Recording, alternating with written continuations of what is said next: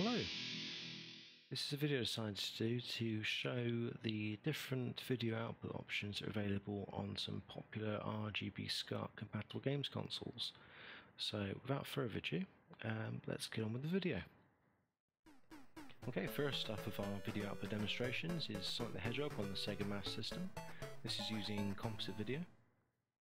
And as you can see, there's some slight blurring and colour bleeding occurring just on the title image. And again on the map, you can see some blurring occurring on the text. And you can see some colour bleeding occurring on the green. So this is creating a graphical distortion with some of the geometry for the sprites. And again with the totem pole.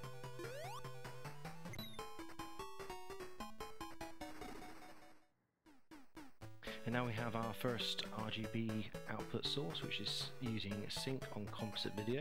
So this is taking the composite video source and generating a sync source from that. This does have some drawbacks though. We can see now we've got quite a lot of noise occurring, which is this crosshatch and stair-step effect occurring. Typically it happens more on the blues with the Sega Master System. Again, we can see that it's very evident there. Unfortunately, this is one of the more common configurations of RGB SCART cable you can get, especially on the cheaper cables.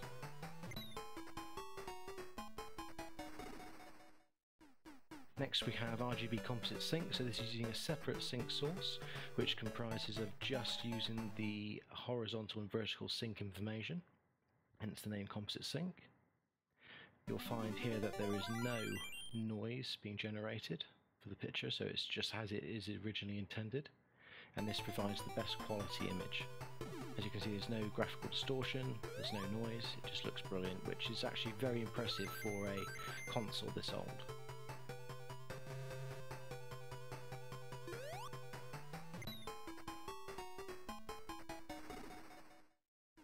So here's a composite of all three video outputs together. Composite video on the left, RGB sync on composite video on the middle, and RGB composite sync on the right. As you can see, the blurring that occurs with composite video is very evident when compared next to the other two RGB sources. As you can see, the palm trees distorting as they go from the RGB sync on composite over onto the composite video.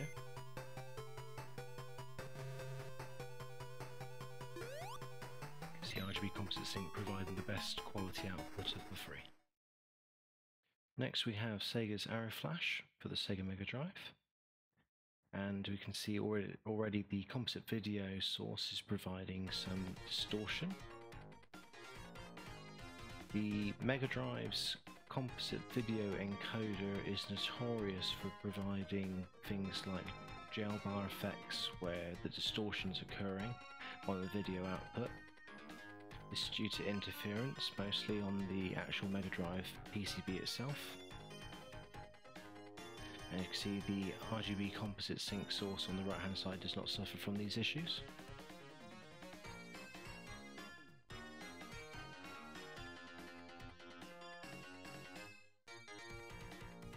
I typically find such gel bar effects occurring mainly on darker colours, especially dark blue and dark black.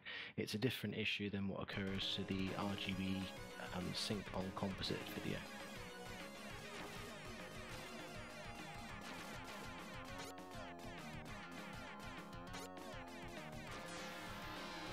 As you can see, there's quite a difference between the two in terms of picture quality and sharpness.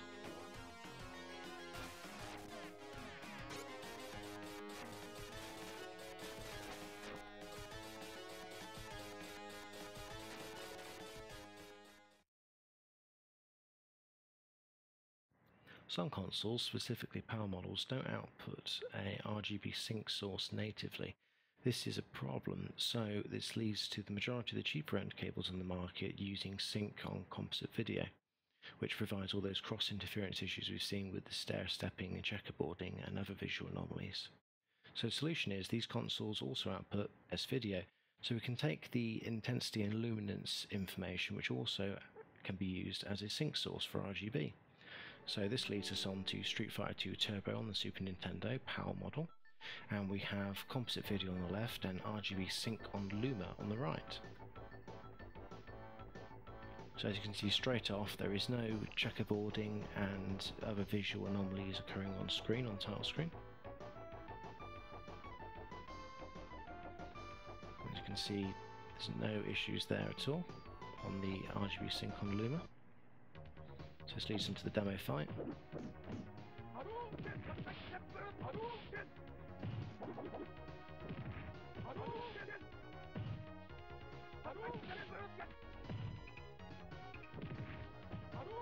As you can see, we've got a nice crisp RGB output there, and no issues at all.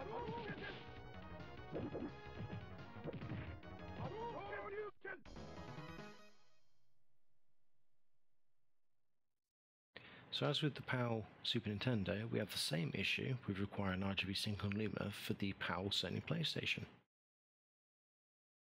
So here we have composite video on the left and RGB sync on Luma on the right, and the difference between the two is quite staggering, as is the amount of detail loss on the composite video output.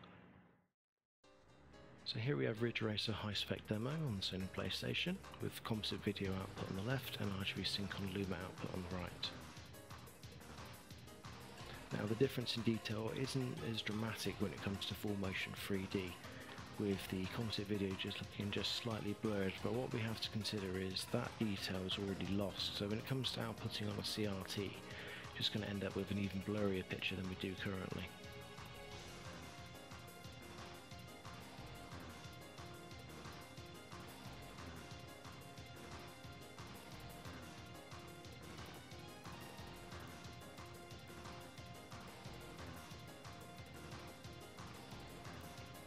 Now the real difference at the end of this demo is where it comes to the ranking screen, which is just going to pause for a moment, and you can actually see the difference in detail between the two, and it's quite dramatic.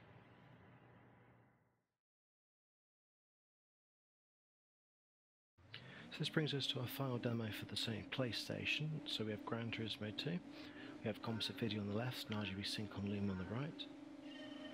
As you can already see, the text on the composite video output is already blurred. Now the full motion 3D isn't too bad on the composite video, but we have to consider is the dramatic amount of detail loss already that's occurred. So this means that you're going to be outputting a blurry image before it even hits that output device, which is going to create some blur as a result. So the differing effects, as you can see on the RGB sync on Luma on the road there, they've already been negated by the composite video. Now those tricks are used by the artists and developers to provide a greater amount of detail than what is currently possible in the hardware on your actual output device by using a trick to sort of blur the colours together. And that's already been negated by the composite video, which means we're not going to get the full benefit of that effect on the actual output device.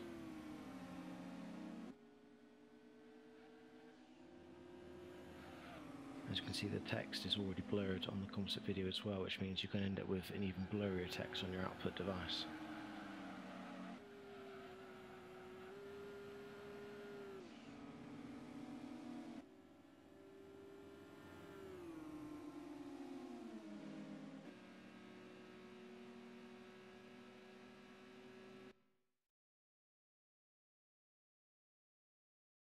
So finally for this video we have the modded consoles section.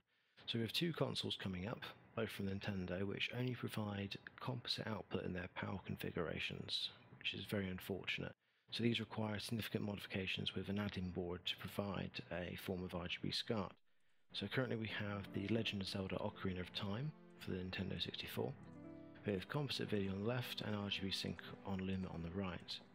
So already we can see the composite video has blurred the no controller text and the Zelda logo out quite significantly compared to the RGB sync on Luma source on the right.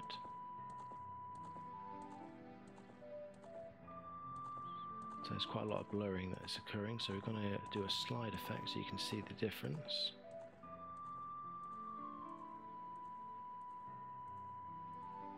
Now unfortunately it can't do much about the fog effect, which is used quite heavily in the N64 games. So we're not seeing as dramatic a difference as with other outputs from other consoles. But you can see in the background the horizon is making quite a big difference.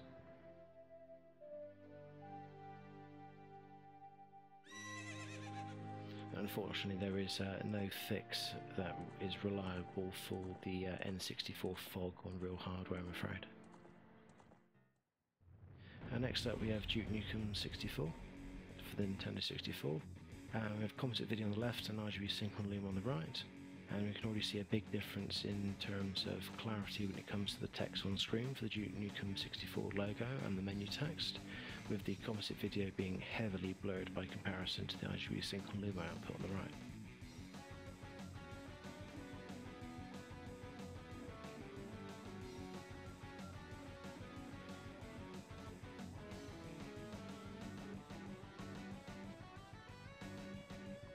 As the demo loads up, we can already see the difference in the HUD quality as well, with the composite video being very blurred by comparison.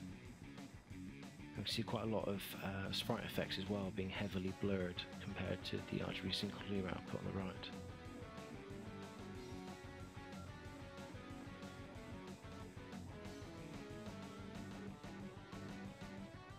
See the bullet flashes on the muzzles of the guns as well. They're quite blurred and very dull on the composite video output compared to the RGB sync on Luma, and again that is detail you're never going to get back. This brings us to the final set of demonstrations for this video, which is Castlevania 3 on the Nintendo Entertainment System. Just a quick side-by-side comparison of Tim Worthington's NES RGB board on the right for outputting RGB composite sync versus composite video on the left. Now this next demo of Super Mario Bros. Really shows it off. You can see the amount of noise that's been generated in the composite video output versus the RGB composite sync output on the right. It's just phenomenal, really. The amount of difference this board makes to a Nintendo Entertainment System is just staggering. Highly recommend anyone who's got Nintendo Entertainment System seeking out someone who can install this for you if you don't have the ability to do so yourself. As you can see, the flames, the amount of pixelation and noise that's been generated in the composite video and on the floor, and you have none of that at all in the RGB composite sync output. It's probably my best investment I've ever made in terms of upgrading the picture output quality of a games console. And that brings me to the end of the video. Thank you very much for watching.